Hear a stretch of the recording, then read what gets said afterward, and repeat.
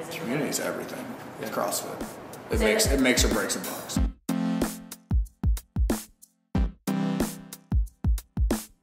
I think that's what separates CrossFit.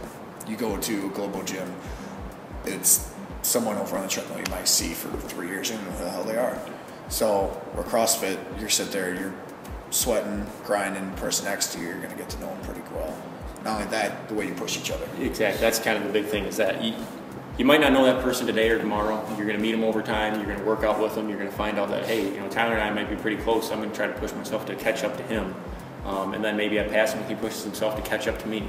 And in doing so, we're going to kind of grow that bond between us, and just, I don't know how to say it, but yeah, you just become more friends through it, because we're pushing each other. We're now accountable for each other. Tyler's not going to not show up tomorrow because he'll know I'm going to be here, and he's not going to let me down. So that's the big thing, is working out in the past was pretty easy to be like, I'll go to the gym later. Yep. Well, now you got a community, you got that group of people that you're accountable with. It's like, I want to work out, I want to try to catch Tyler, and if he's not here to work out with me, yeah, obviously I can work out without him, but how much more fun is it when I have somebody here pushing me, driving me, making me, push for that extra rep, that extra weight, that trying to get it done a minute earlier. Nothing's worse than working out alone.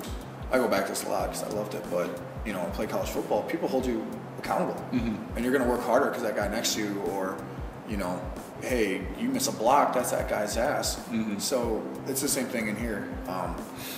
If you miss a workout, or if you have a team, or you guys have goals you want to meet, you can't do that. You're going to hold each other accountable and reach that goal. Or it might be one person gets stronger, another person loses weight, but essentially it all comes down to you guys become almost like a family outside of a family. Absolutely.